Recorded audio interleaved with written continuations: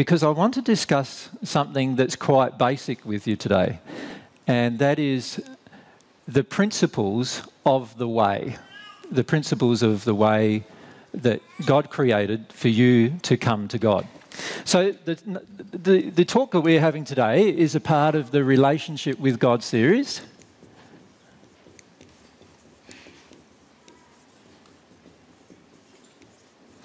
And the subject is the way.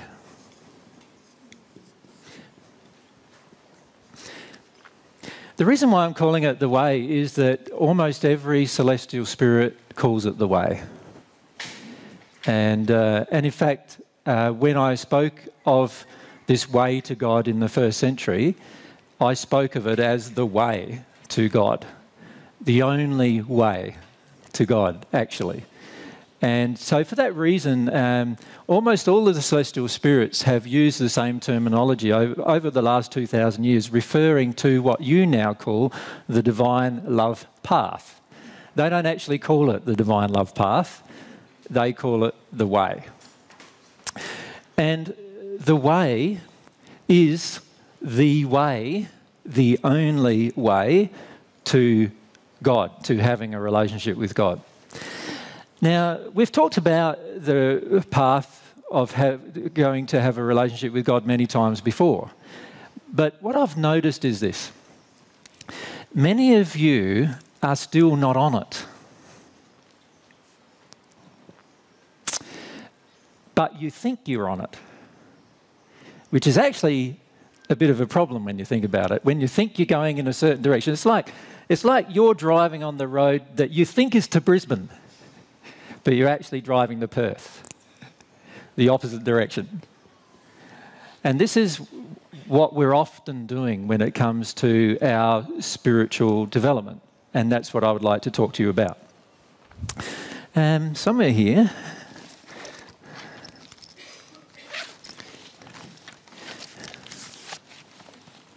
I'm just looking for a Bible that I brought with me. Oh no, Sunday morning, right? We can get away with the Bible, can't we? Sunday morning. There are certain things that I did say that are listed in the Bible, and this is one of them that's quite close to accurate. It's from Matthew 7, verses 13 and 14, for those of you who are taking notes. It says, "Go in through the narrow gate, because broad and spacious is the road leading off into destruction, and many are the ones going in through it. Whereas narrow is the gate and cramped the road leading off into life, and few are the ones finding it." Now, when most Christian religious people read those two verses, they assume they are on the narrow way leading to life. Do they not? Now, if we think about it, I've said few are the ones finding the narrow way to life. And how many Christians do we have on the planet around about at this point? About 1.5 to 2 billion? Does that seem like a few to you? No. So can you see that many of these 1.5 billion Christians must think they're on the way, but not actually be on it? If I said few are the ones finding it. Can you see that? Logically, that would make sense, surely. Now, the problem is that even a few of us have yet to find it, this same path, this same way. What I called in the first century the way to God. And what I would like to do today is explain to you why that is the case by going over some basic principles that we've already learned through the different presentations that have been done, and then re-examining or re-looking at your own life to see whether you're finding it the way that I've explained it or not. Does that make sense? Because quite often we think we understand what's being said, and from a logical perspective we get the logic of what's being said, but as yet it's yet to actually hit our heart. It's yet to change our life. Our life has not substantially been modified by what we're doing, by what we're doing. And so what I would like to do is for you to consider another verse that I've also, another thing I also said, which is only a few verses later in Matthew 7, verse 21 to 23.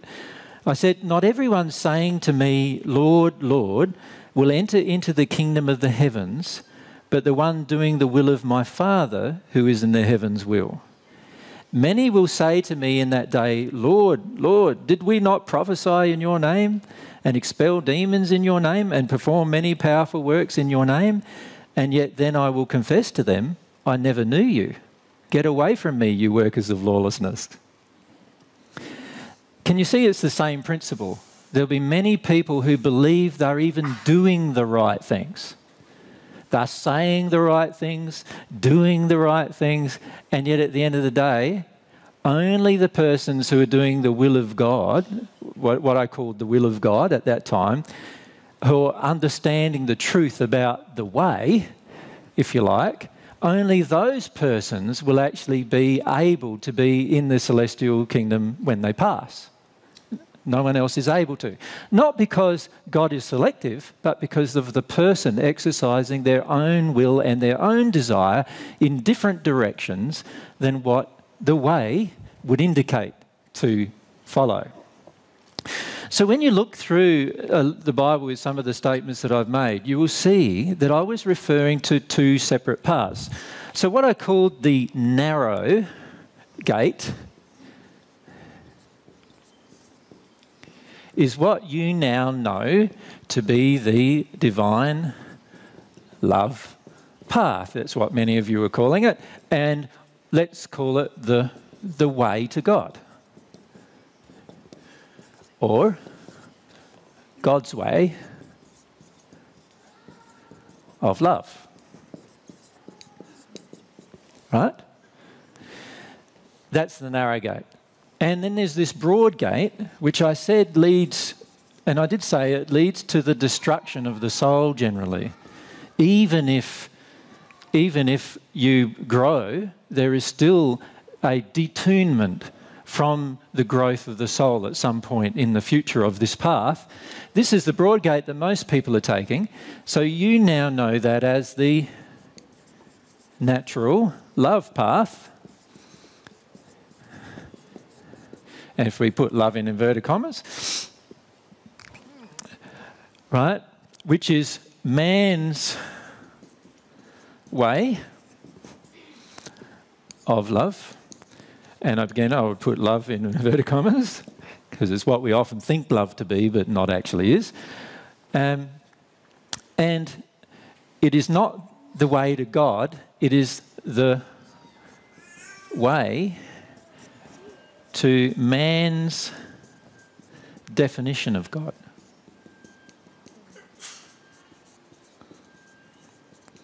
Which for many men varies quite markedly. Some of them feel that they are God themselves. So for them, it's man's definition of the man's way to themselves. For others, they believe in a God, that an external God does exist. So it's the way to man's definition of that external God, not to God's definition of God. So they are the two gates, they are the choices that we have to follow. One way takes us right the way through an everlasting series of progressions that never end, as far as we are aware. The other takes us through a limiting process, which usually begins in what I've called and referred to as the hells of the spirit world, right the way through to development in love till you reach the sixth dimension or the sixth sphere of the spirit world. Whereas the narrow gate can take us from the hells of the spirit world right the way through to wherever it is. You could say to infinite development.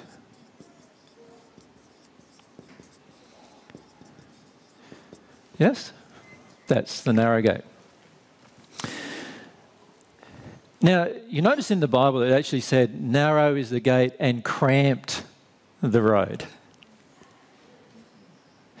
And this is something that a lot of us are still really having a lot of struggle and difficulty with.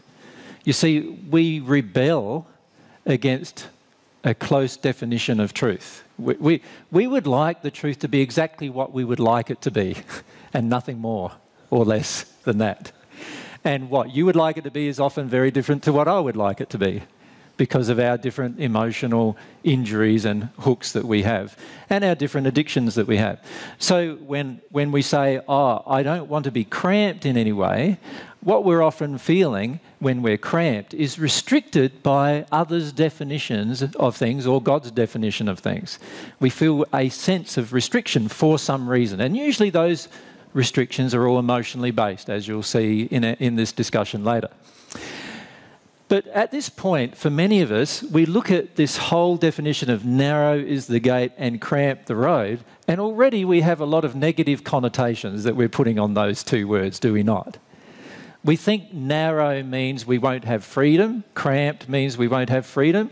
We automatically have a feeling of wanting to rebel, doing it our own way. The narrow gate is the gate of God reliance. Trust and faith in God.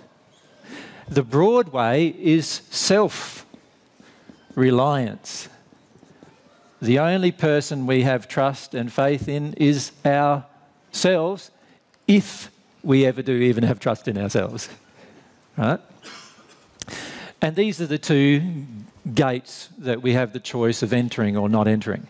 Now, the reason why I called them a gate was because there was a transition that needed to happen to enter a gate.